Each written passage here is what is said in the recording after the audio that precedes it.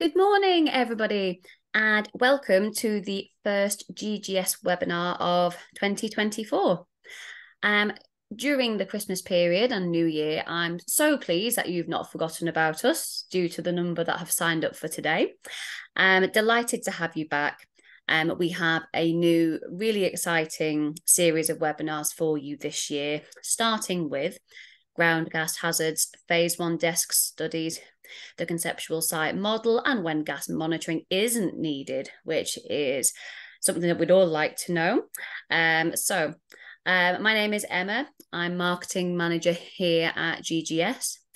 And you will have heard from, no doubt some of you would have heard from me in the past, but for those that have just joined us for the first time today, you'll hear me from me again via email after the webinar with a recording of the session, should you wish to hear it again and watch it again.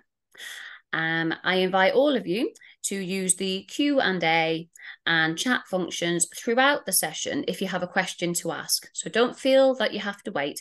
Pop it in there, and then whenever Simon has finished the slides, we'll pick up on as many of your questions as we can then. We expect to be here for around an hour, and there'll be a Q&A, as just mentioned. And today our presenter is Simon Talbot, who is the founder and managing director of GGS. So now I'll hand you over to him. Thank you very much, Emma, and good morning, everyone. Thank you very much for joining me today. So for content over the next hour, I will be going through will be, as shown here, a brief introduction to myself and the company, then diving into the main content, which is the ground gas hazard, the ground gas management process, where monitoring is not required, but looking at more detail of a monitoring, risk assessment and protection process. Finishing off with just in case decisions where some mistakes can be made, and then a summary with a case study. And I'll be making references to relevant guidance documents throughout the presentation. So the first slide, an introduction, and I'll just turn my camera off so I'm not distracting anyone. So an introduction. I am a engineering geologist by training, environmental geologist by practice, and I set up GGS in 2009. We are UK based. We work across the UK and occasionally in Europe. We have a staff of 25 over 3 offices in Scotland, head office in Stockport and in Stevenage. Our senior staff have got almost 100 years of ground gas monitoring and risk assessment experience between them.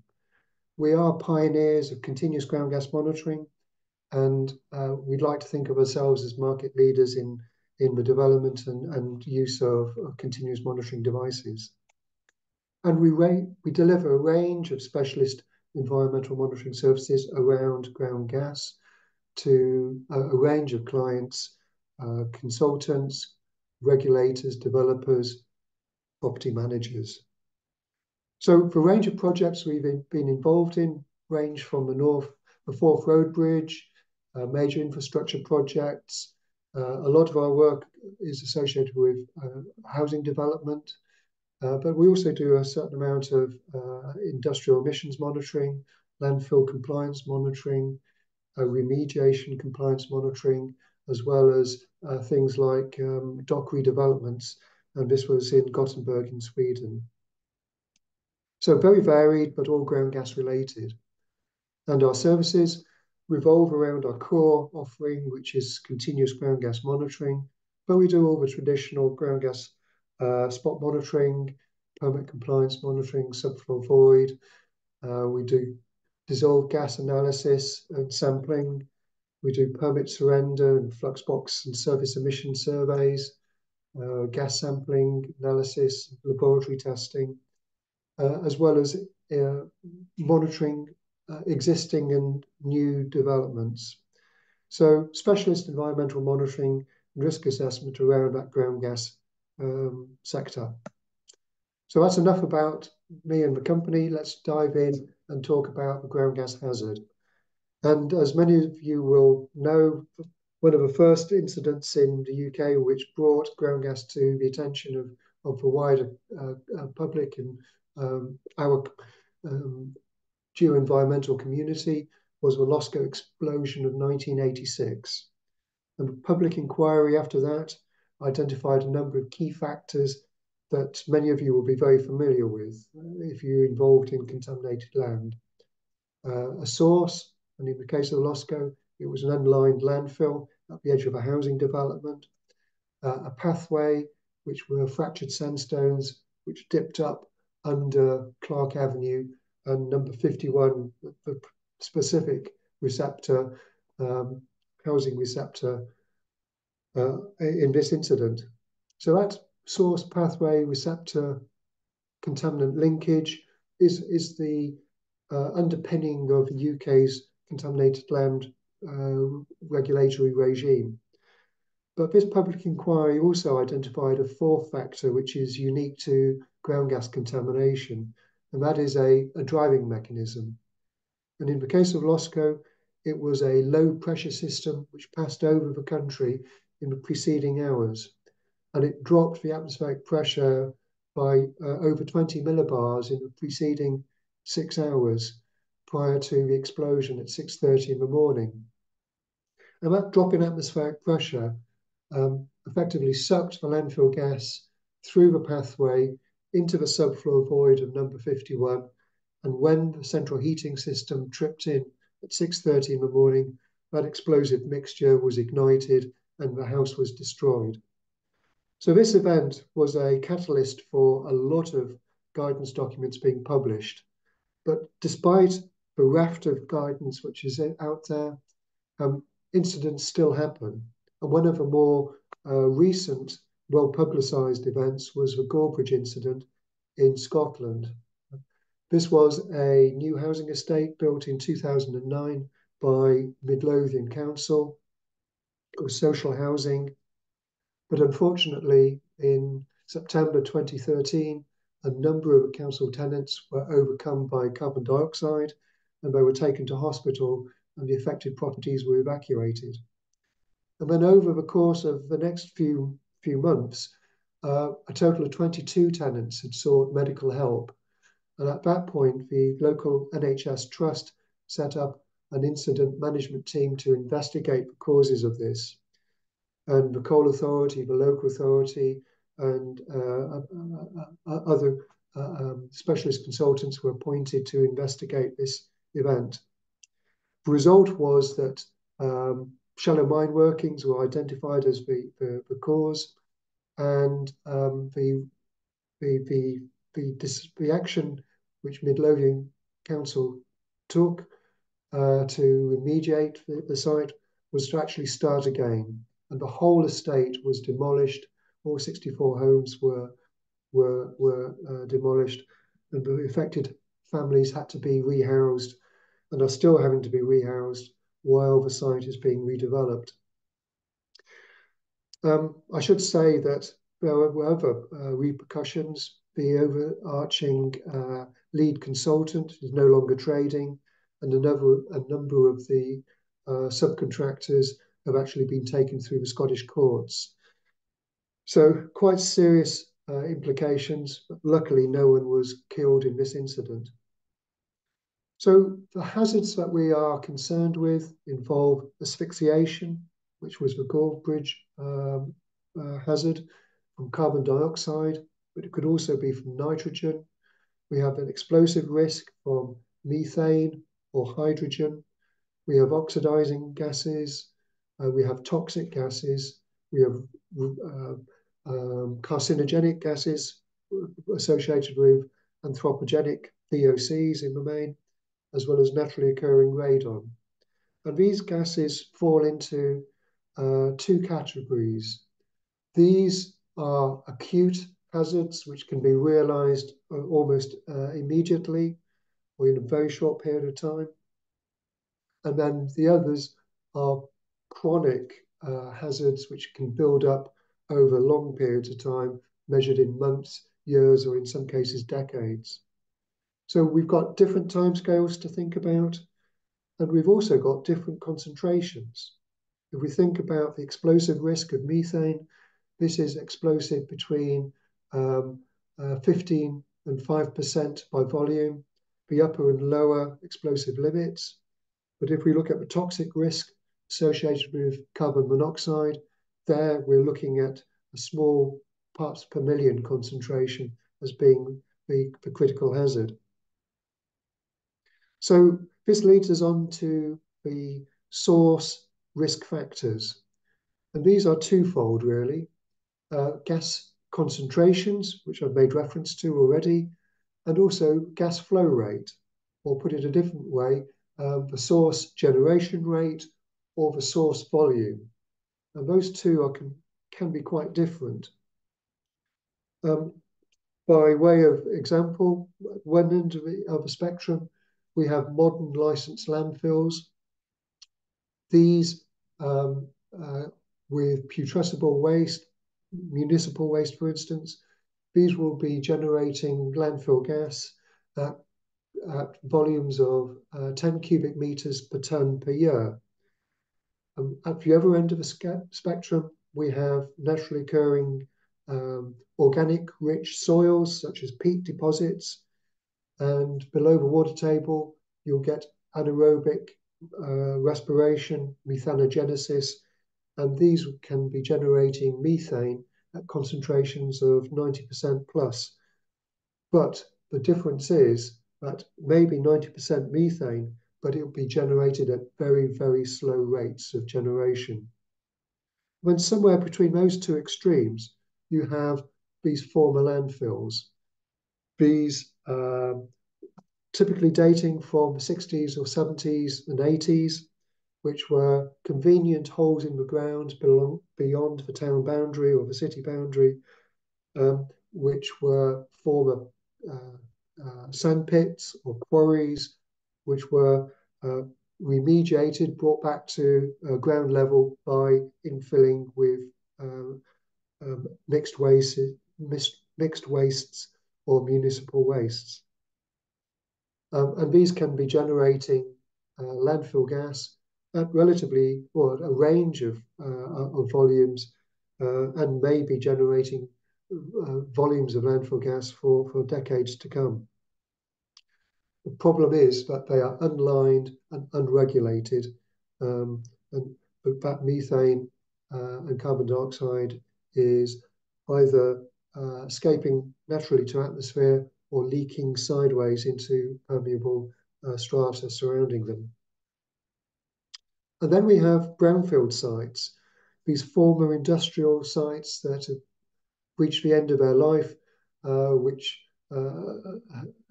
these properties have been demolished, and the sites are now available for redevelopment. For accidental or deliberate disposal of chemicals on these sites can give rise to a whole cocktail of different VOCs, depending on what industrial processes were present on those sites. Those VOCs can be a significant health risk for the new occupants of those redeveloped sites. Then the final category I bring attention to are those areas of Great Britain which is underlain by coal fields. And the Coal Authority have estimated that 11% of the footprint of the UK is actually underlain by coal fields. And almost all of these will have been mined at shallow depth at one time in the past. So a little bit more detail of these particular risks, starting with those brownfield sites. The National Housing Federation report of 2018 identified that there were 17,000 brownfield sites, which are in England. And there'll be a similar distribution in Scotland and Wales. And many of these sites will be potentially gas contaminated. And the question is, to what degree? Similarly, there are mapped former historical landfills. The Environment Agency have a lot of records of these, and they have mapped almost 20,000 in England. And again, these will be similar densities associated with towns and cities in Wales and in Scotland. The question is that many of these will be gas contaminated. And again, the question is to what degree. So focusing on landfills for a moment, I'm just going to make reference to the effect of the 1956 Clean Air Act. Prior to this, a lot of industrial and municipal waste involved ash, relatively inert, benign product. It may have heavy metals, but from ground gas point of view, pretty benign. And these were associated with limited regulation, largely ash from domestic fires, and because of the ash was dusty, the refuse collectors were termed dustmen, a term which many of you will be familiar with. With almost all homes after the Second World War being heated by open coal fires, industrial processes also being heated and powered by coal fires and boilers. There was a huge amount of smoke and smog, and it was the deadly effects of the smog in our cities that gave rise to the requirement for the Clean Air Act. And over a relatively short period of time, our waste streams changed dramatically as a consequence. Open fires were prohibited in many towns and cities, and as a consequence, what were the newspapers or potato peelings which were thrown on the open fire in the parlour, that putrescible waste was then put into a bin and taken to landfill. So the quantity of waste dramatically increased, as well as the composition. The composition from being relatively inert became highly putrescible. And this gave rise to a crisis in how to dispose of our municipal waste. And hence, over almost 20,000 unlined, unmanaged former landfills across England. But in '74, this gave rise to problems, and the Clean Control of Pollution Act of 1974 attempted to regulate it. But the term dilute and disperse was used for these sites. It wasn't until post-1990 and the advent of the Environmental Protection Act that full containment and gas management systems were required. So a lot of our work at GGS and a lot of concerns that you will have in your organizations will focus on these post-1956 landfills, which are highly putrescible, which haven't got any containment systems. So in my career, a lot of my work has been, in early days, was associated with trying to understand and risk assess ground gases that were migrating from a source, such as a former landfill, towards a receptor. But nowadays, a lot of the work we do is associated with monitoring and risk assessing gassing sources which are beneath the footprint of proposed development. And we will see that sometimes this is quite problematic. Sometimes it can be achieved quite easily. So this is introducing pathways, and ground gases will migrate through permeable strata which are not saturated. Typically, soils in the near surface environment, but also think about fissure flow through the rocks, and even what may be termed or considered as impermeable rocks like slate or granite.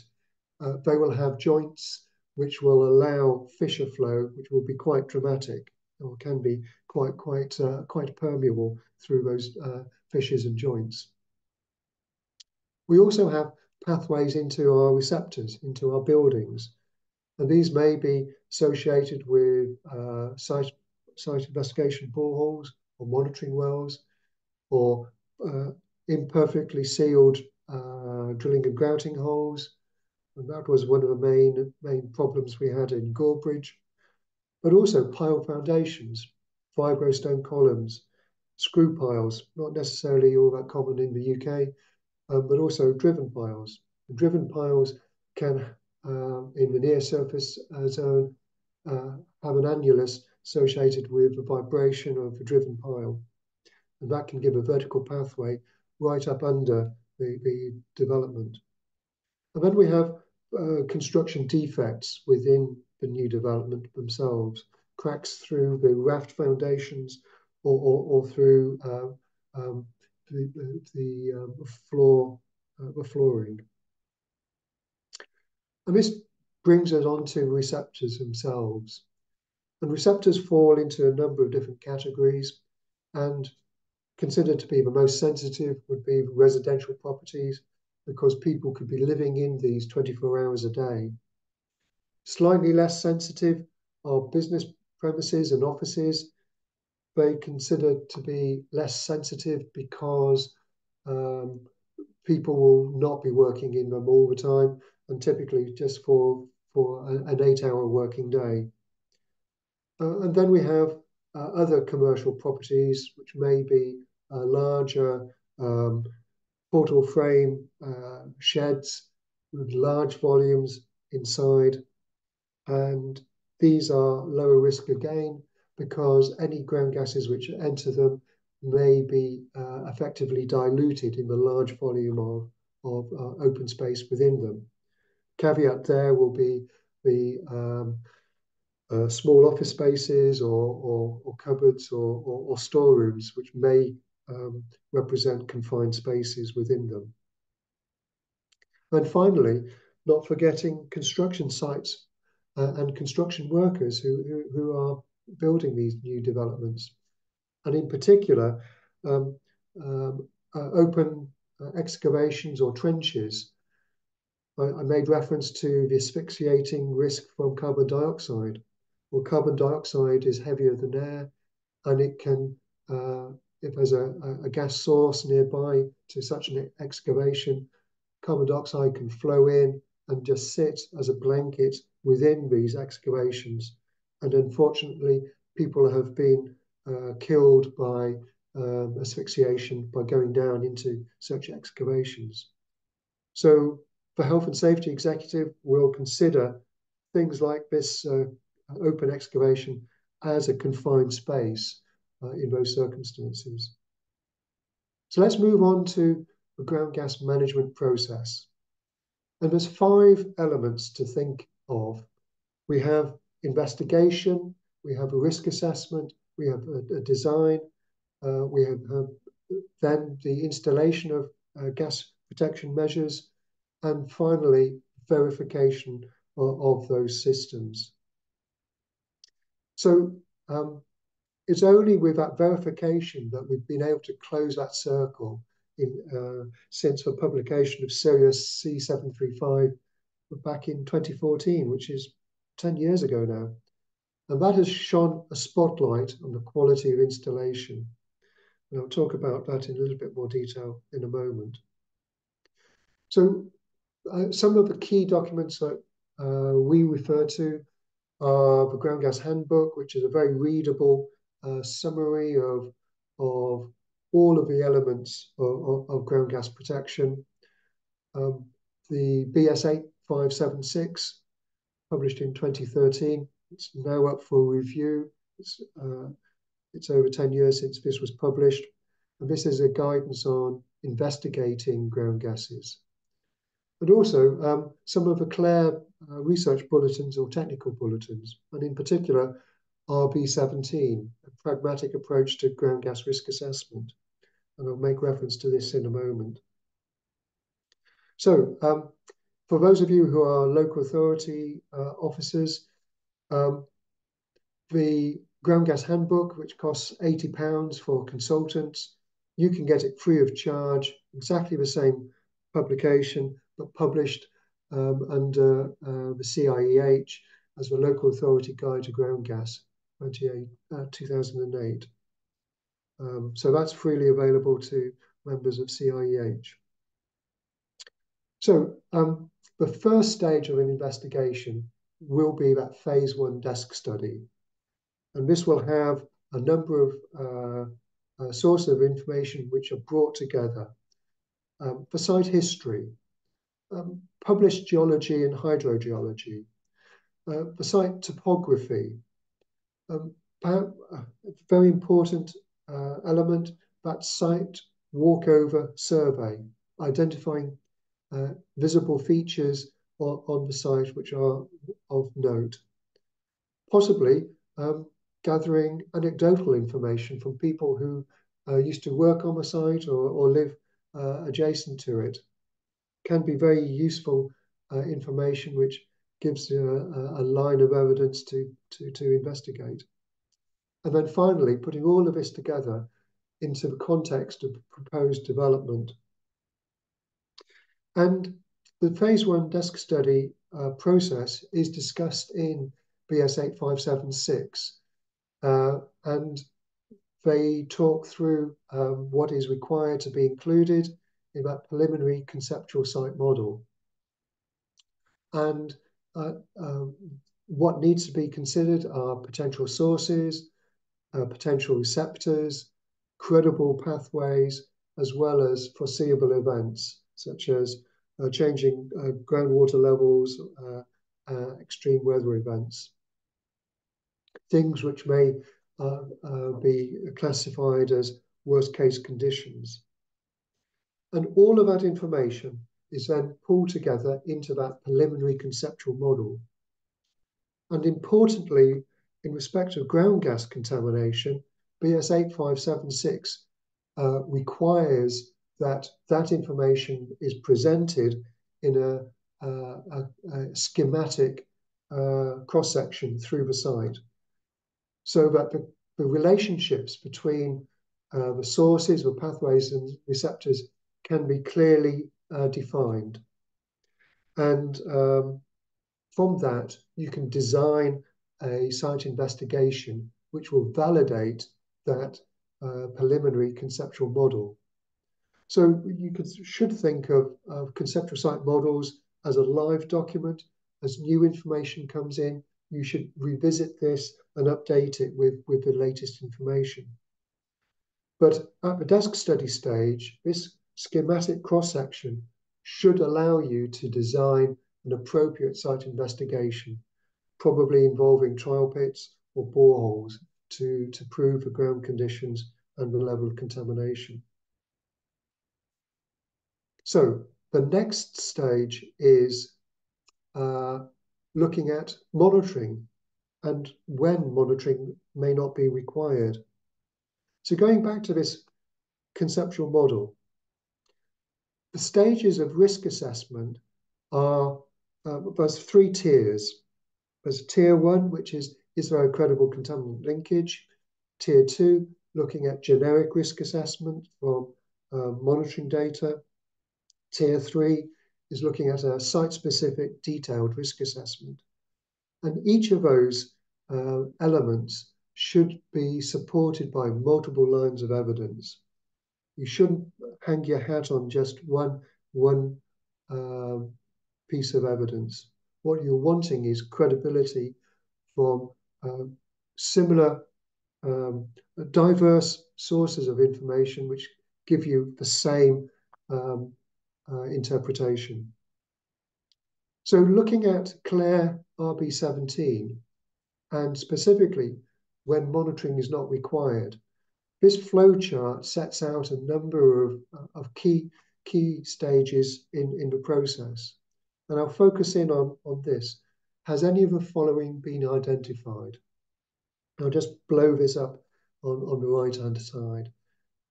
Firstly, is there a credible source and pathway from off-site? Is the site a registered landfill? Is there on-site made ground greater than 5 metres or an average of 3 metres? Has representative total organic content results been taken from soil samples, for instance, from made ground? Do they exceed the maximum values for a CS3? And if the answer is no to all of those, then the site can be considered a characteristic situation 1. There is no gas hazard present. And if that's the case, then you don't need to do any monitoring. Similarly, if a site is underlain by natural impermeable soils with no gassing source present, then again, that site can be considered CS1 and no monitoring should be carried out. That may, you may need to think about radon, because radon is a specialist case. And there's a webinar devoted to radon later in the year. So going back to this specific conceptual site model, we have on the right-hand side a unlined former landfill. We've got permeable soils, sands and gravels to the left, and we've got various developments close to the site and then further away. So that risk assessment, that tier 1, is there a credible contaminant linkage? Well, let's look at this location here, where we have housing close to the landfill, the gassing landfill. And we have that site investigation boreholes and a trial pit, which have demonstrated what the site geology is at that location. And it's proved 8 meters of boulder clay free of sand and gravel lenses. But because the site investigation contractor is on site, he's put a monitoring well in. But do you carry out monitoring at that location? Well, if we look at the left-hand side, boreholes 3 and 4, there's no boulder clay present there. We've got sands and gravels at shallow depth immediately beneath the residential properties. The residential properties have strip footings, but they may be exposed to migrating gases. Borehole 2 in the center there is not. 8 meters of clean, consistent clays is an effective barrier for any migrating gases to the shallow strip footings which are present at that location. And monitoring isn't required there. The trouble is that just in case monitoring is carried out, despite the fact that there's no credible pollutant linkage, the site investigation contractor has put a monitoring well in, and just in case, 6 rounds of spot monitoring are carried out at that location. And they identify that there's gases present from the response zone in the deeper soils. Is that relevant to those houses?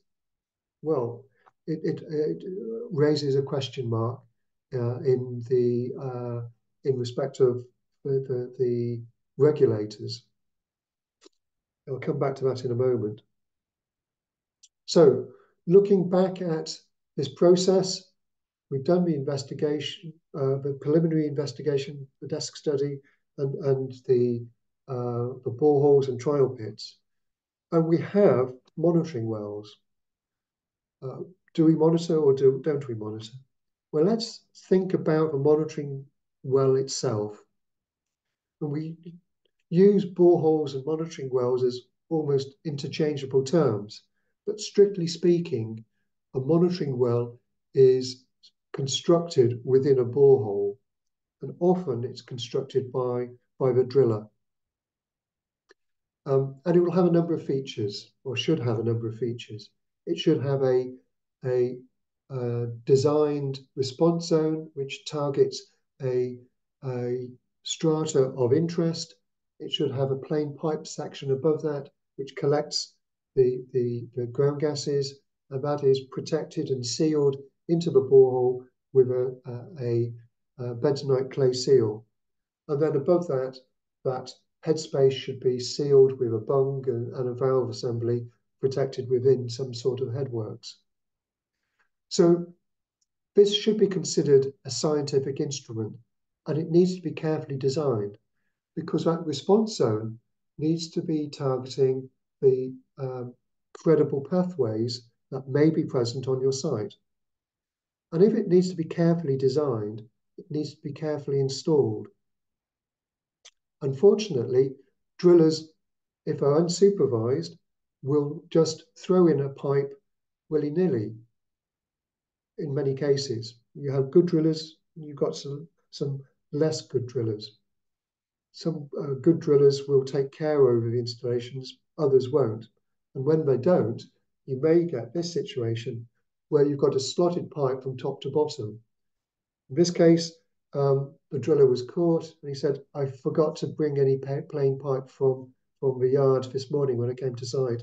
But don't worry, I'll cut it off at ground level, put some tape around the top. And once I've cemented it into the headworks, no one will know the difference. And that's true. Once it's cemented in, people, the consultants, the regulators won't know that it is slotted pipe from top to bottom. But if it's slotted pipe from top to bottom, it means that atmospheric air can come in for at least half of the time. But you get some ground gas readings from it. What would be worse would be that if that driller had come from his yard in the morning with just plain pipe, forgetting to put slotted pipe in, like you have here. This is plain pipe from top to bottom and is completely pointless. But if that was cemented in the ground, someone may be going around doing spot monitoring for 6 rounds, finding no gas, and finding it and reporting it as being a CS1 site when it is completely useless and um, a fraud. So if this is a scientific instrument which needs to be carefully designed, carefully installed, it should be subject to some form of quality, construction quality assurance. But if they are well constructed, then we'd go on to the monitoring stage. Either traditional spot monitoring using handheld devices and a dip meter for dipping to the groundwater table. And you get this tables of data. Each row represents a monitoring well. Each column is a different parameter measured on site. And every time you go to site, you get another table and another table. And these tables fill up tens of pages of appendices, which regulators love to read through. They can spend hours poring over these tables, really enjoying getting into these numbers. Unfortunately, these numbers take time to interpret, and there may be transcription errors associated with them from the notes, which are perhaps written in field notebooks on a site, smudged by rain or water or mud, and then typed up with an incorrect value. This is becoming less of a problem as a lot of handheld devices have digital recording functions on them now. Or you can move to continuous monitoring. And continuous monitoring has been around for 15 years. That first generation device was a gas clam, but now other devices are available. At GGS, we use the Gas Sentinel, which is a slightly more sophisticated instrument. It does continuous concentration monitoring, continuous flow, as well as being telemetry enabled. And as a consequence, we have continuous data which shows the full variability of the environmental parameters and the gas concentrations and flow rates through time. So when is continuous monitoring particularly useful? When there's uncertainty. If you're doing spot monitoring readings at that borehole 4 location, and you've got 70% methane or thereabouts every time you go to site, you know you've got a problem to deal with. But if you've got variable data sets, perhaps the gas is there sometimes it's not. Have you picked up the highest gas concentration? The only way you can interpret that data is by getting confidence in a much larger data set, which captures a greater variability. That takes time, or you could use continuous monitoring, which collects high quality data within a very short period of time. So that's the next time when continuous monitoring may be valuable, when time is short, or when you're trying to prove a negative, that there's no gas risk, perhaps a land remediation project or land development project where a gas hazard is present on the site, but after reprofiling with clean clays, engineered and compacted in layers across the site, it can be demonstrated that that gas risk has been that gas risk pathway has been eliminated. Or by doing receptor monitoring, monitoring the subfloor void to actually identify the actual ground gas risk coming up under a particular development. So a lot of continuous monitoring data and risk assessment has been written up into this CLARE technical bulletin TB18. I wrote this with Jeff Card a couple of years ago now, but this is again freely available from either the CLARE website or GGS's website. So moving on to that risk assessment process, that generic tier 2 assessment. And that tier 2 generic model refers to the modified Wilson and Card classification of characteristic situations, which goes from 1 to 6. 1, a very low risk, very low gassing potential on the site, right through to 6, which is a recent putrescible landfill, for instance. If you're looking at residential properties, only the top 3 are suitable situations. So looking at this data set, this continuous data set, for those of you who get involved in risk assessment and generic screening, gas screening value, you'll be aware that you multiply the gas concentration by the flow rate to get a GSV. Well, with continuous data, you can generate a continuous GSV.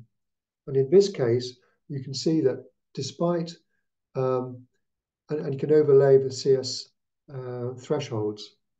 So despite having 40% methane in this situation, it's relatively low flow rates, and the gases are only spiking up into CS3 conditions only occasionally. Is that significant? Is that important? Well, you need other lines of evidence to determine what is appropriate protection for your development. What is the sensitivity? What other circumstances need to be considered? So perhaps you do need gas protection, and it is either a CS2 or CS3 situation.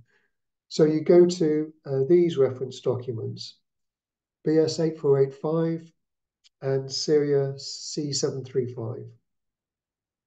And here in the UK, our gas protection measures have two elements to them. It's a dilute and disperse process where any gases are safely vented to atmosphere. And the second belt and braces approach is you exclude the gases from the building envelope by having a membrane. And typically, that membrane installation has to go across a full footprint of a building, covers the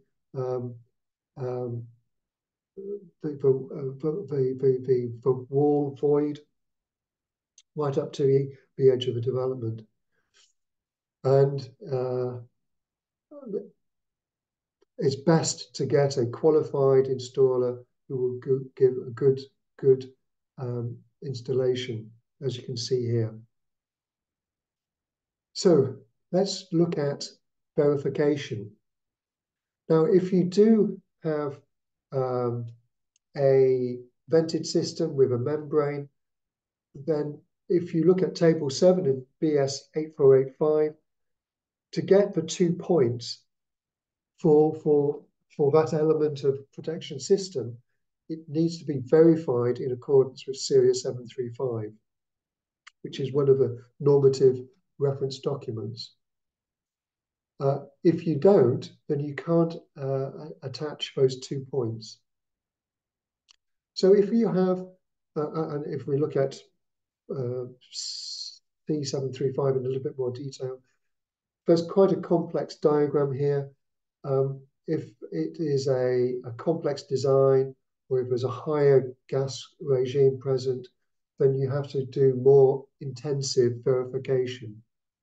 But take a simple example of a CS2 site with small housing units, perhaps 5 to 10, simple design, and you've got a skilled workforce.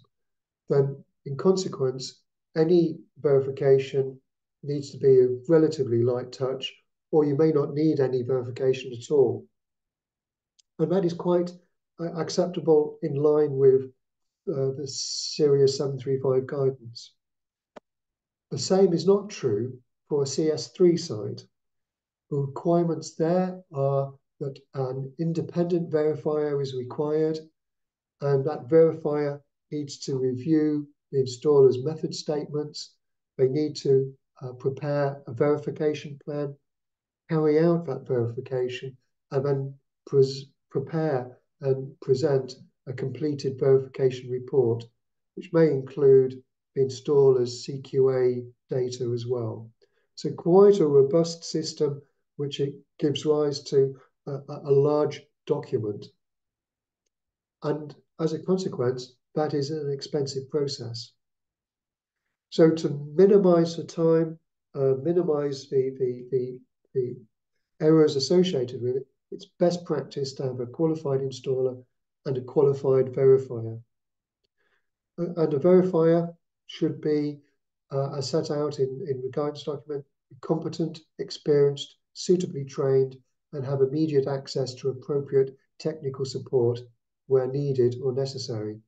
And the emphasis is on independent third party.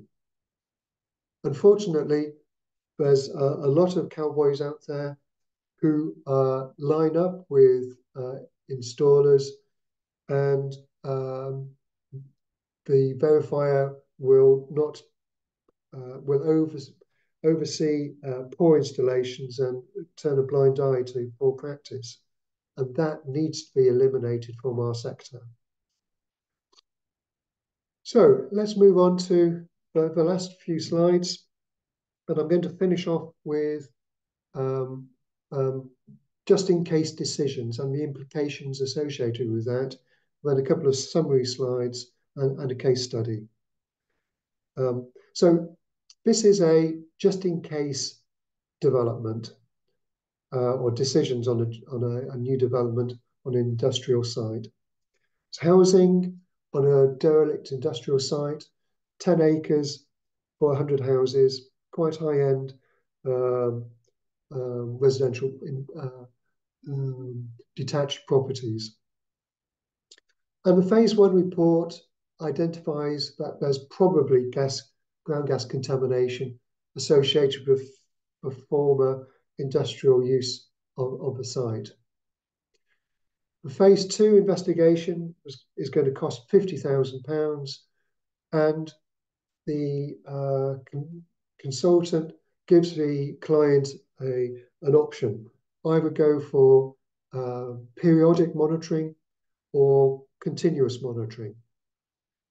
Periodic monitoring is going to cost £5,000. And when that's carried out, there is a certain amount of uncertainty associated with it.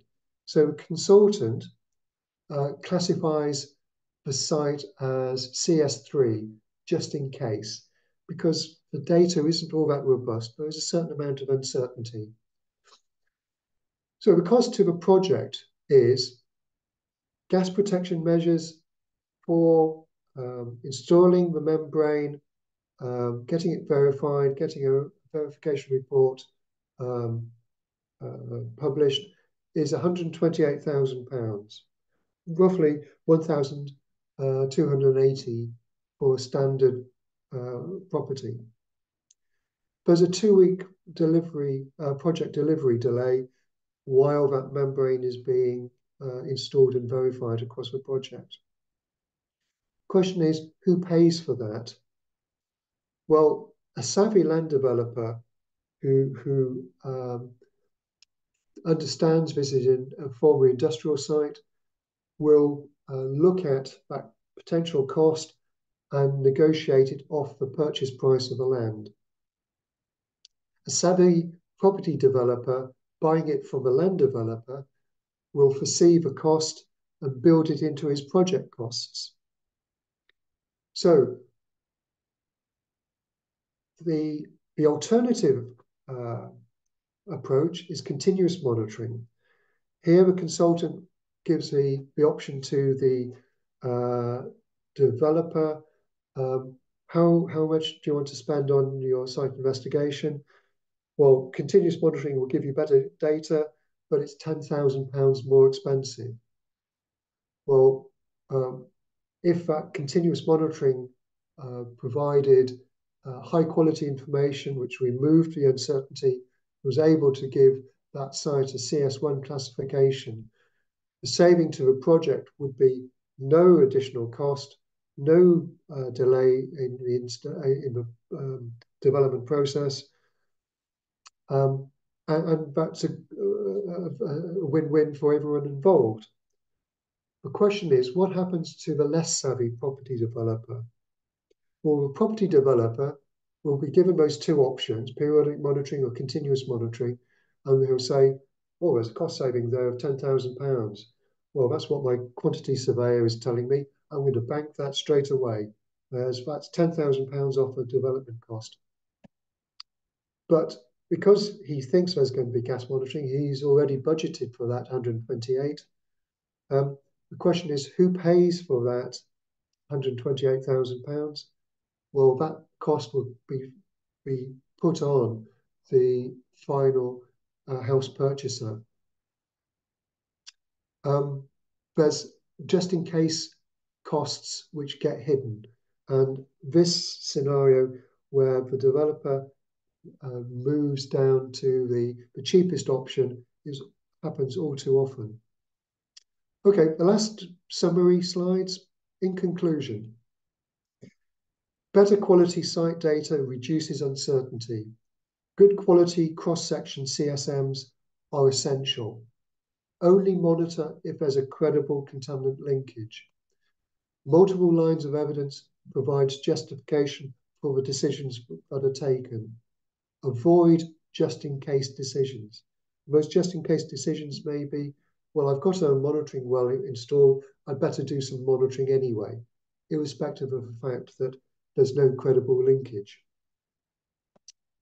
And if you are putting gas protection measures in, you must have some form of independent verification. So I'll finish off with this case study. This came in the news just over the last few days, a site that we've been involved in over an extended period of time. This is a former landfill, clearly identified in the desk study. A whole series of site investigations were carried out. It's a proposed for housing development, so there was clear potential contaminant linkage which needed to be investigated. Initial rounds of spot monitoring identified up to 34% methane and at least CS3 conditions. So is it suitable for private houses? Not sure. So and that's a site view of it on the ground. So a second phase of monitoring was carried out using continuous techniques. We identified up to 40.4% methane, but very low flow rates. And through other lines of evidence associated with the history and the content on the landfill, we confirmed that actually it was CS3 conditions. It can be developed for housing so long as appropriate gas protection measures are installed. This was then challenged. The planning authority didn't approve the development. It went to appeal, and on appeal, over the last few days, it has been granted planning permission. So a little bit more detail. This was a former brickworks and a clay pit back in '68. 1979, the site was restored, in inverted commas, with waste. The pit backfilled up to original ground level. In 2002, the brickworks were demolished, and in 2006, the area of the brickworks were then redeveloped for housing. And now in 2024, planning approval for private housing has been granted for the rest of the site, despite the fact that it is a former landfill. And there's a link to a recent BBC News report. Okay, thank you very much for listening. I hope you found that useful. This is part of a series of webinars that GGS will be presenting over the rest of the year. You can find out more details of these events from our website. We also are doing in-person training, an advanced A to Z of ground gas with with PAG Technical, who are another company we work with on occasions. We've been delivering these A to Z training events now for coming on 13 years. So if you want in-depth knowledge, those in-person training events are well worth attending. Excuse me. There's also a practical A to Z, which is designed for constructors, inspectors and surveyors, and they are on slightly different dates. So back to you, Emma, and any questions which may be there. Wonderful. Thank you so much, Simon, for that very informative and insightful webinar. I hope everyone enjoyed the session and took a lot from it. And as mentioned at the beginning, if you have any questions for Simon, now is the time to ask. And we'll start with this question, which is would the building structures themselves be considered a receptor to ground gas? Building structures can be. In many cases, the concern will be the occupants of the buildings. But if a building is destroyed through an explosion, then clearly that is a receptor from ground gases. You can also have a certain amount of damage caused to some of the construction materials from VOCs if they're not VOC resistant. Lovely. Thank you, Simon. Okay, we'll wait to see if there are any more questions. We'll just wait another minute, see if anything comes through. As Simon mentioned, we have 8 webinars this year. So if you're not signed up to them yet, please feel to head over to the GGS website where all links are available. And we hope you can join us again in the future. Okay, here's another. Can you elaborate on the other lines of evidence you used in your case study example? The Glen Parva case study at the end was there was surface emission surveys carried out, there was slope stability and topography assessments carried out. There were groundwater sampling carried out for dissolved gases. Quite a range of additional lines of evidence was brought to bear to try and elucidate the source conditions. And the conclusion was that, yes, there was organic material present beneath the site, but it was not generating ground gases at any particular rate and is unlikely to in the future. Indeed, as time goes by, the gas generation rate would be reducing. Excellent, thank you. Okay, question from Holly.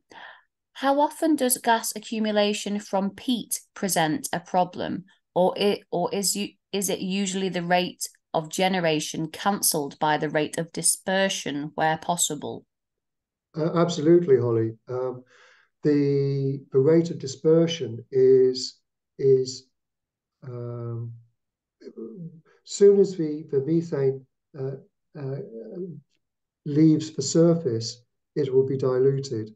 And because it's such a small volume of gas, it is diluted to negligible concentrations almost immediately. I am not aware of any sites where methane from peat deposits have caused a problem. Lovely, thank you. From Maureen.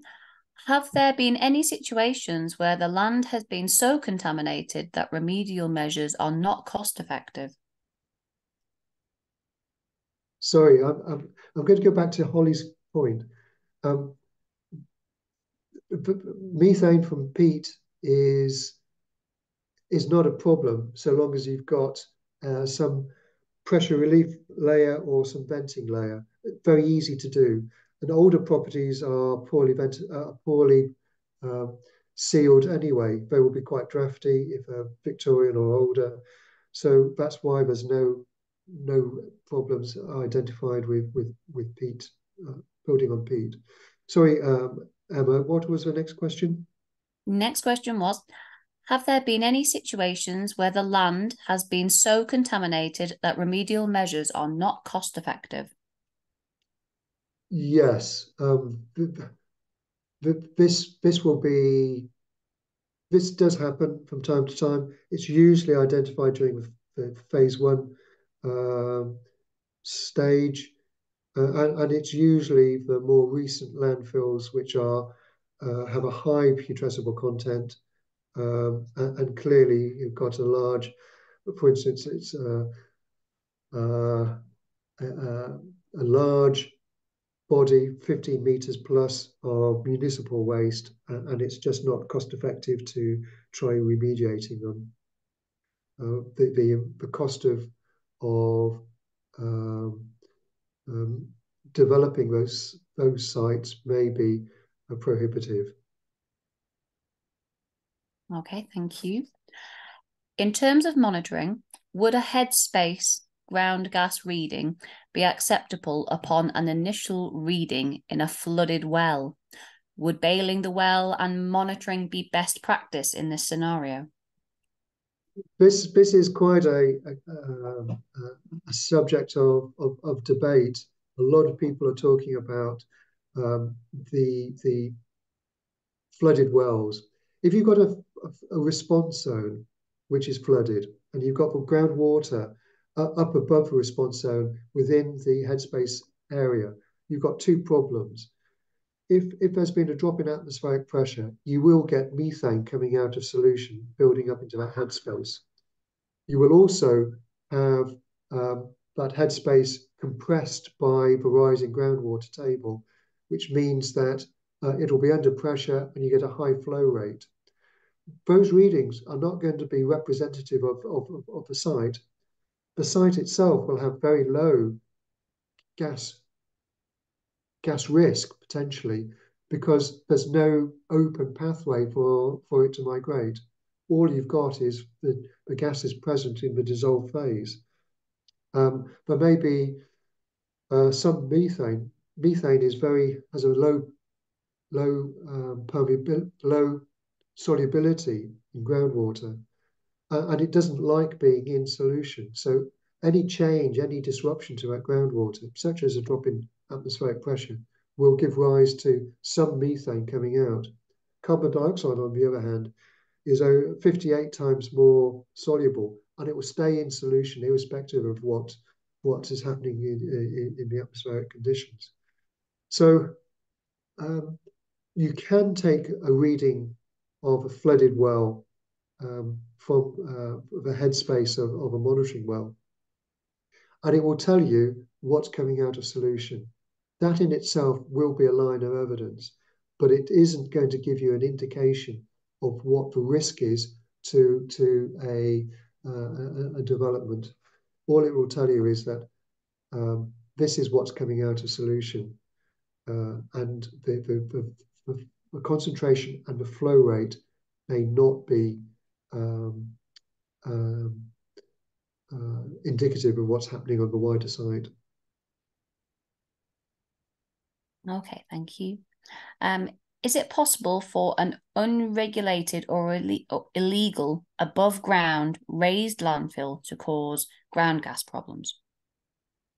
An illegal above ground landfill, they would typically, and as opposed in the 90s, when after the Environmental Protection Act came in, there was a lot of illegal landfills being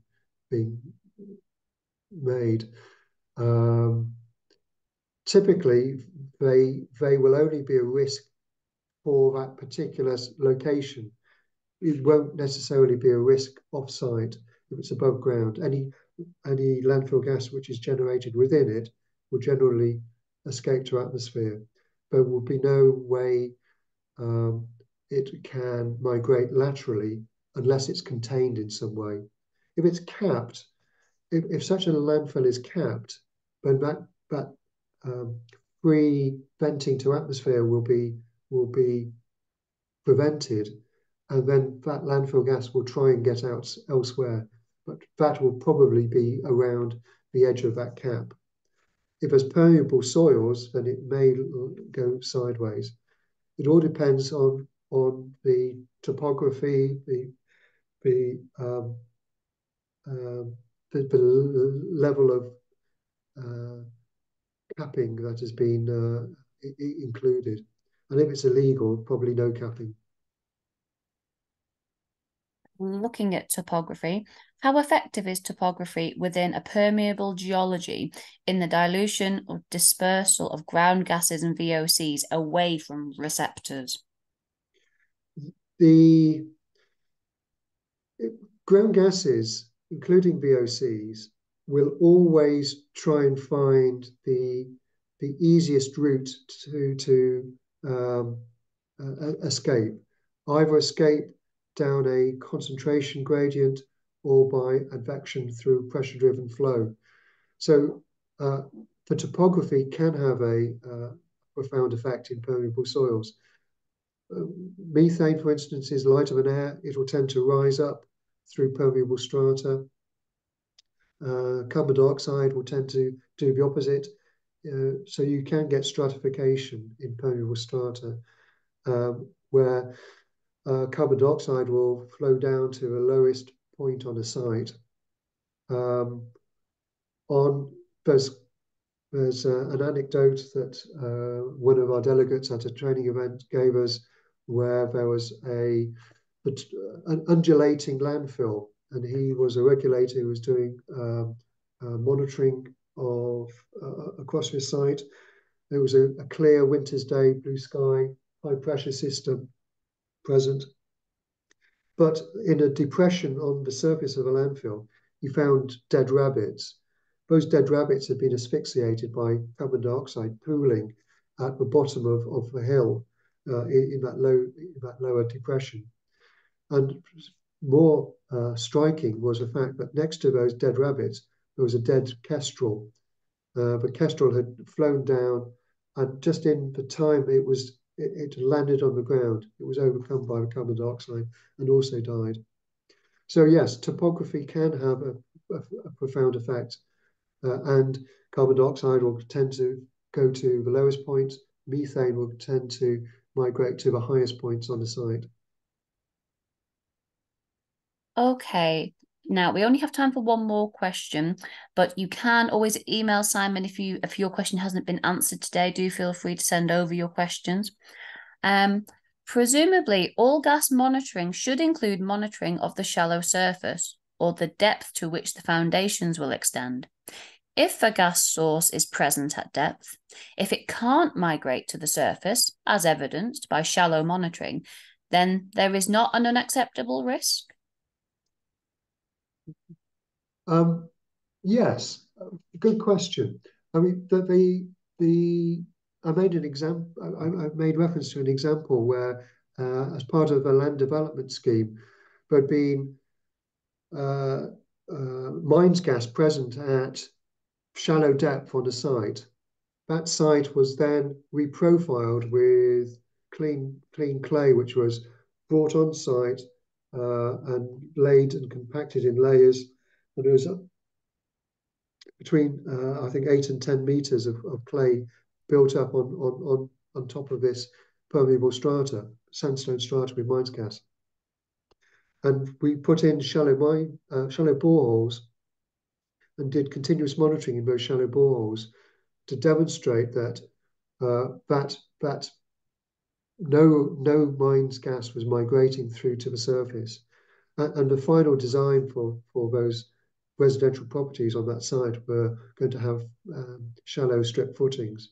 So we were able to demonstrate with that shallow monitoring that the risk had been effective, of a pathway had been effectively removed. Wonderful. Thank you, Simon. And thank you to everybody else for joining us today. Make sure you head to the website, find out when our next session is, and we hope that you can tune in at another time. Send over any questions, or if you think that we can help you with any projects that you're dealing with at the moment, do feel get in touch for some advice from our experts. And have a wonderful day. Thank you again. Thank you. Bye for now.